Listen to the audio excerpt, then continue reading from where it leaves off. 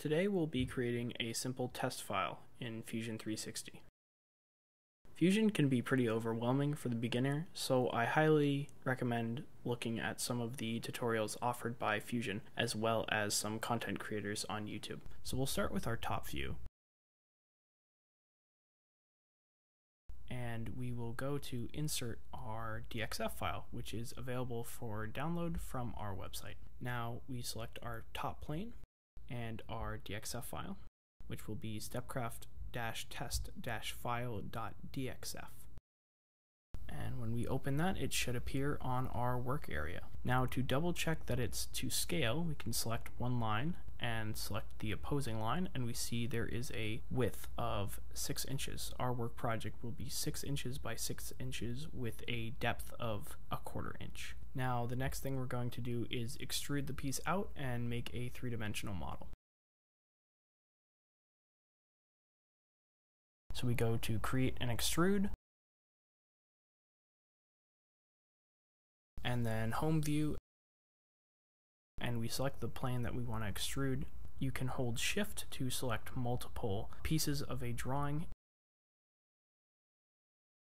Now we want to input our value here. It's going to be negative since we're moving down, which allows us to actually view the sketch as it's on top of the workpiece. We can do that by highlighting this little light bulb here. So now we can see essentially it's our stock now.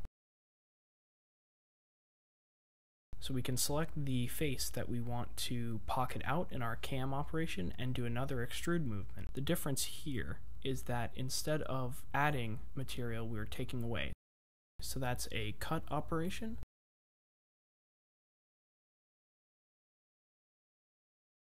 And we're extruding down 0.125 inches, or 1/8 of an inch.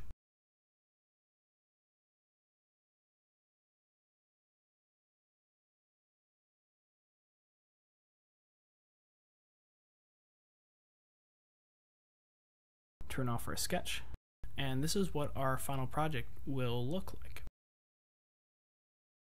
We've created a fully 3-dimensional model, and from here we will move into the cam portion of Fusion. Now that we've finished our model, we can move into our cam. So the first thing we want to do is make a setup. So click setup, and if your model doesn't look like this with the axes in the correct orientation, there's a pretty simple way to fix that. So I like to go to top view and then go to orientation, select X, Y axes. Our X can be our horizontal line and our Y can be our vertical, and you simply select those by clicking any straight lines. Now if your Z is reversed, simply click on the arrow and it should flip itself.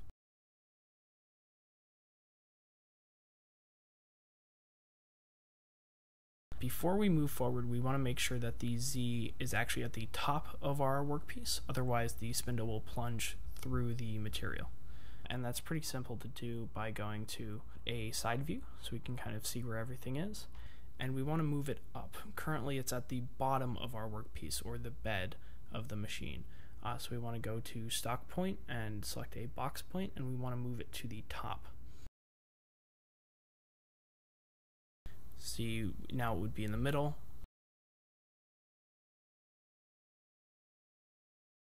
Now this is important to make sure that your stock point is at the top of your workpiece, as if it's set incorrectly, your spindle will end up plunging directly through your workpiece. This can cause damage to your project as well as the tool bit.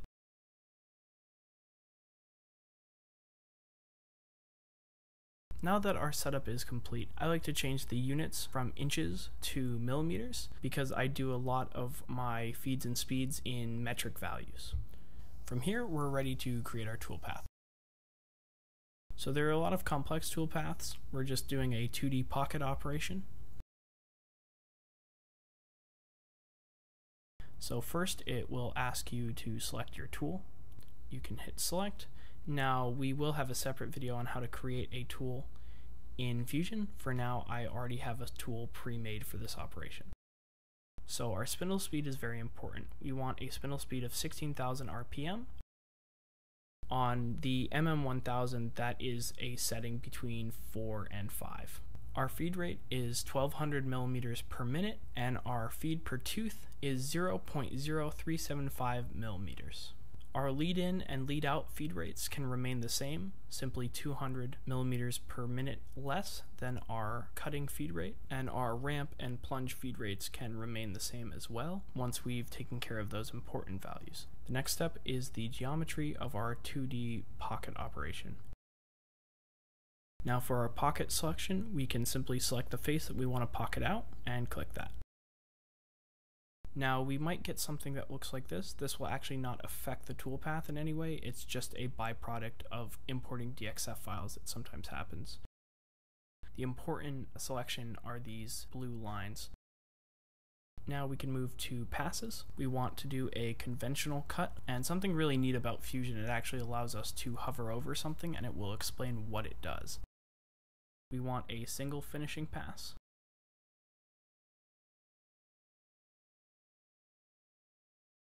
With a step over below the full diameter of your cutting tool. Our finish feed rate can stay the same.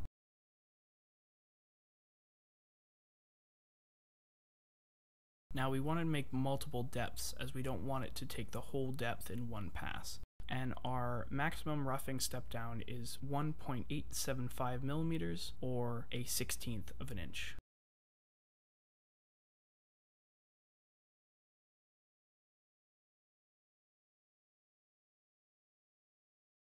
We want one finishing step down, and we can do a finishing step down of 0.02 millimeters. We only want a finishing pass on our last pass depth, and we want a roughing final, as it will rough the final pass depth and then take a finishing pass. Once that's done, we can move to smoothing, and that can be done with a 0.01 millimeter tolerance. Now, most of the things can remain as they were originally in our last tab here. We just want to make sure that we preserve our rapid movement and that we select keep the tool down as much as possible.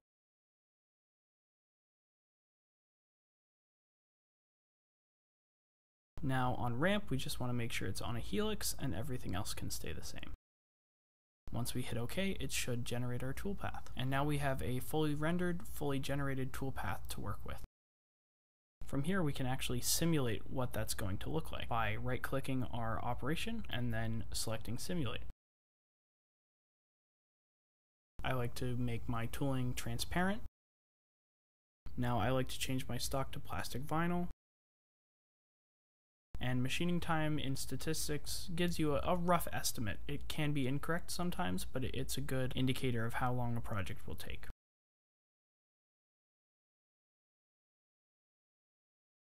The slider at the bottom of the page will control how fast the simulation displays the toolpath that you've selected. So we can start to slowly see our project take shape here, and now it's taking that finishing pass. We can turn our cam component off, and now we can see our finished project.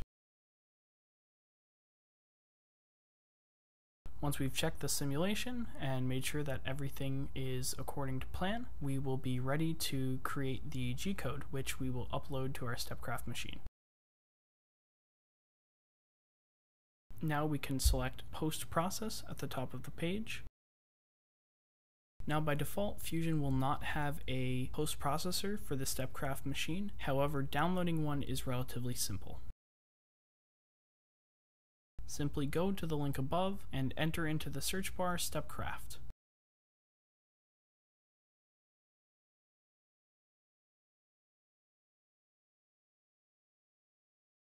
Once you find Stepcraft UC-CNC, select Download and Save File. This will save as a .cps file.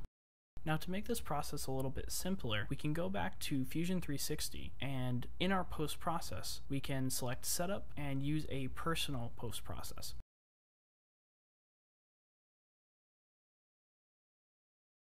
This will allow us to copy this file location and paste it into the download, allowing that .cps file to go directly into our personal post-processor folder.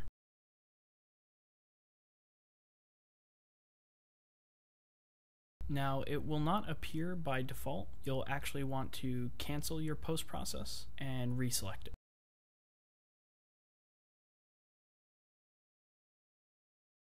Then go to Setup and Personal Post Library, and we should have our Stepcraft post processor appear by default. Once that's all set, we can select Post, and it will prompt us for a file location. I'll call my file Stepcraft test file and save it to my desktop. This file will save as a .nc file. Once you've saved it, you are ready to load it into UCCNC and run your first project.